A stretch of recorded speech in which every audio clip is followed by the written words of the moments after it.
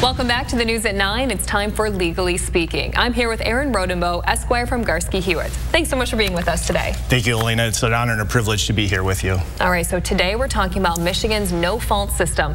So what are some things you should do if you were injured in a motor vehicle accident?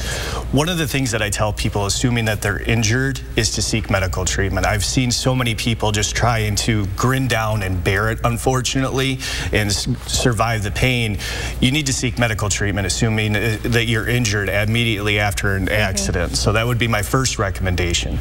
The other one is to seek out a personal injury attorney such as myself that's experienced with the No Fault Act. All too often people don't understand that they're entitled to certain benefits such as compensation for your medical bills or wage loss under the No Fault Act. So absolutely seek out an experienced personal injury attorney such as myself. So what should you do when you're reviewing your policy limits? The other thing that I tell people is and recommend, and you probably don't even know this, and even the viewers at home probably don't even know this, is it's a little term called UM/UIM. Okay, so it's on your declaratory sheet. It's underinsurance or uninsured coverage. It's designed to kick in assuming that the other negligent driver hits you and does not have enough coverage. So absolutely look at your policy for the UM/UIM coverage, and I would highly recommend, based upon your situation, having it as high as you can get it for given your income. So that's some good tips. All right, so let's talk about pros and cons of no-fault insurance system in Michigan.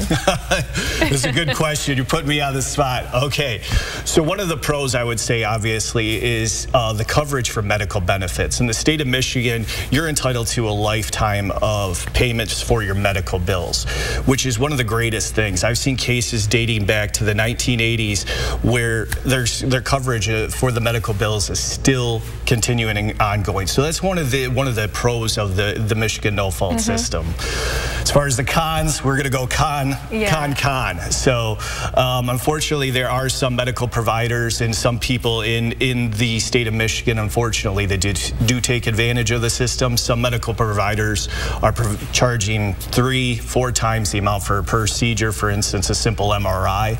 But I'm confident that this system in itself, the Michigan legislature, as well as the federal government, and even the insurance companies are kicking back against that. All right, some good tips. You know, hopefully you never need to use them. You won't get injured in an accident, but if you do, some things to take note of. Well, thank you so much for being with us today. We appreciate it. It was an honor and privilege. All right, if you at home have any questions about today's segment, make sure to check out the hot link section on WNEM.com.